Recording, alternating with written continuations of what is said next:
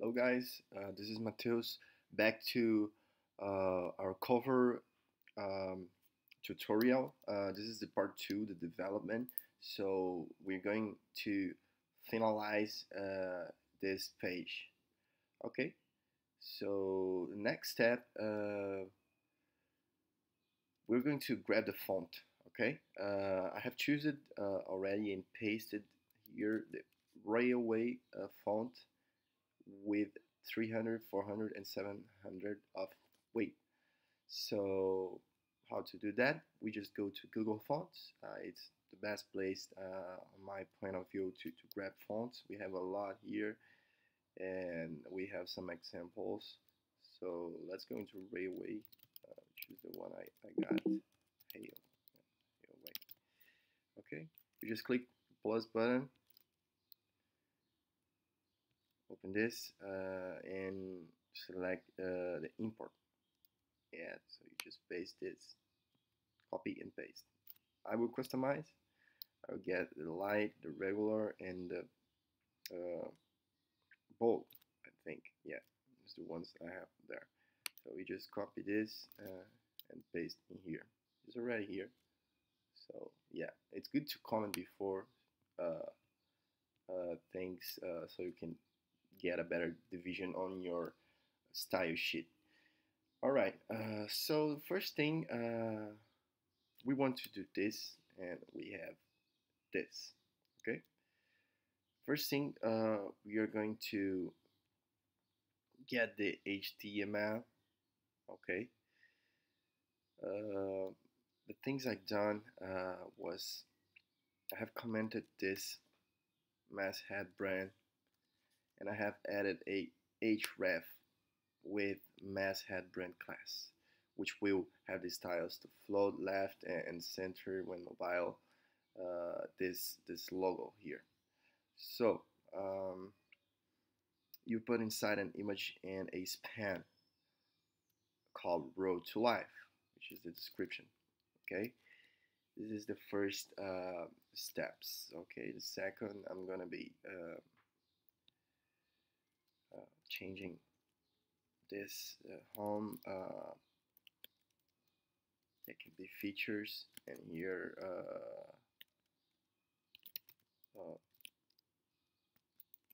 advantages. Advantages of getting the road to life. Home features, yeah, can be display. Okay.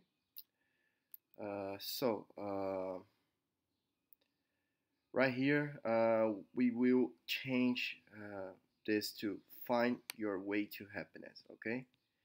And I have added this span right here so I can have different style from happiness.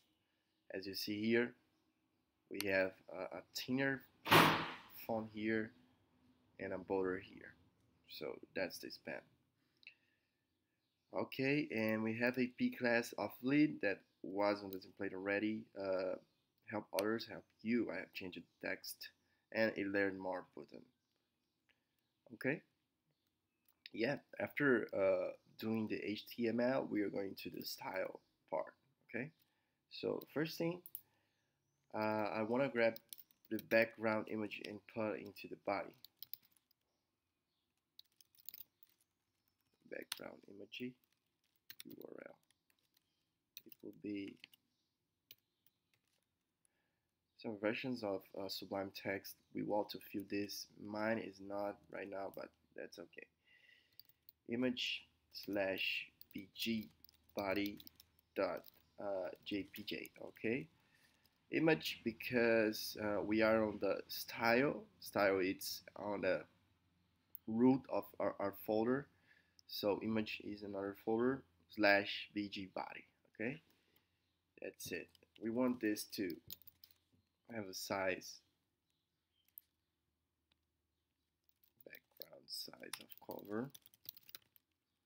I'm not using repeat because this is quite the size of the my monitor, and right now I'm not using that, but we should use kind of every time. Background blend mode, color dodge. I'll explain you in a few seconds. Font family of the body, railway, cursive. This is a fallback. If we cannot download this, we'll use this, which is Windows, Mac, and operational systems default fonts. Okay, let me update this. And yeah, that's here. After we are going to fix this because it's a little bit for right. So right now we are not worrying about that. Okay. So next thing, I'm going to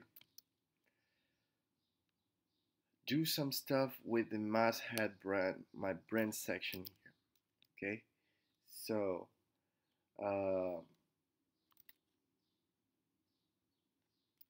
I have already written this like this, but we could. The best thing is to write like this, not uppercase, and we define this on our styles like this. Text transform uppercase. So every time we change the text, we are not missing that style, which is important. Font size, I will have a 19 pixels. Vertical align middle. You can see that this is a little bit upper, you know. So if we define this pan vertical line middle, it will align the image vertically. So yeah, padding left 0.6 EM. I always use EM, so I encourage you to do so. It's better than the fine size like 20 pixels, 19, 17. So you have one measure based on your body's default font size. Okay, so 1 EM will follow your body. If your body is font size 16 pixels, 1 EM will be 16 pixels. So yeah, let's see how it's. Yeah, that's it. Okay.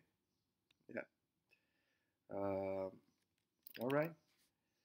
Now, the cover heading.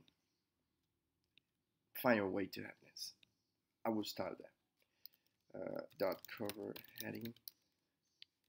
I want a font weight of 600 and a text transform uppercase too. All right. Now we can see that everything is bold, but I want this pan, which is the first part, to have a font weight of 100. Okay, better. All right. So now we are going to start the button. Okay. I'm gonna be leading you into a different step for style the button. Let me open this full screen, and we're going to use the inspector option command option I or shift command or F12 I think on Windows. So yeah, let's style the button using this, using direct this. I think it's better styling direct in the browser because you will shorten your development. You will you can see things how they are, because on Photoshop, Sketch, or Illustrator, or whatever you using, sometimes color sizes are different from the browser. Sometimes not all the time. So yeah, so let's grab this button and let's style the element. Let me give a background color. Let me start with white, and then I can grab with color picker if you're using Chrome. And I'm gonna grab this red here. Yeah, a little bit bolder. Yeah, this one looks good. Okay. Also, I'm gonna set the border to 1 pixel solid. uh, the same color, C64B51. Yeah, that's it. And the bottom and text will have a color of white. Also, I have a font weight of 100, so it gets more readable. You can see that this is bold, so it's better like this. And a text transform of uppercase. Yeah, that's it. We have style our button in the browser. Now we just copy those styles, paste into here. I mean, we have one button, so I'm using this class. Okay, yeah, beautiful. All right. I didn't get the font weight. I'm not sure why. Maybe we have another class overlapping this. Let's add important here, which will over be in front of any styles you have, which are not important. Okay, now we are going to style our underline. Okay, this is the active, so we are at home. When we move into features, which is not working right now, this is just a cover. You can have multiple pages like this, so this is gonna work like the active, like this, a underline, a bold color here. So let's get this class. This is a Bootstrap class, so we're going to change exactly uh, the styles as it is. So this is the style, okay? This is inside of cover CSS. So we just need to copy all of it and paste into our code, okay? So again, let's style using the browser. The color, we can keep this. Um, the bar bottom color, we're going to use the same as the button. Okay, that's it. Let's copy all of it. Paste here. I just need to close this. Yeah. Okay, that's it. So the last step here, guys, is to center this. We're going to be using uh, background position X, which is horizontal position 15%. Yeah, so it will move 15%. So you can see that when we have full screen, it's not moving. So it will move with the when you resize this. Okay. So yeah, that's great. All right. So next thing, last thing, not least, I'm gonna to explain you about the background blend mode. I choose color dodge because this is my image original. So I cannot see well those home features, advantages menu, and the texts are not good to read. So we have a lot here. We can test each one. We have uh, black and white, which is luminosity.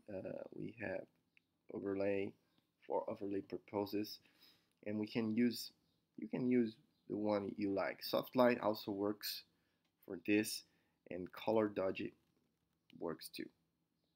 I have chosen color dodge because I think uh, it's more like a vintage style, but soft light also works very good. So you choose. So yeah, that's it, guys. Thanks for watching. Mateus from Gearlock Web Design. Bye.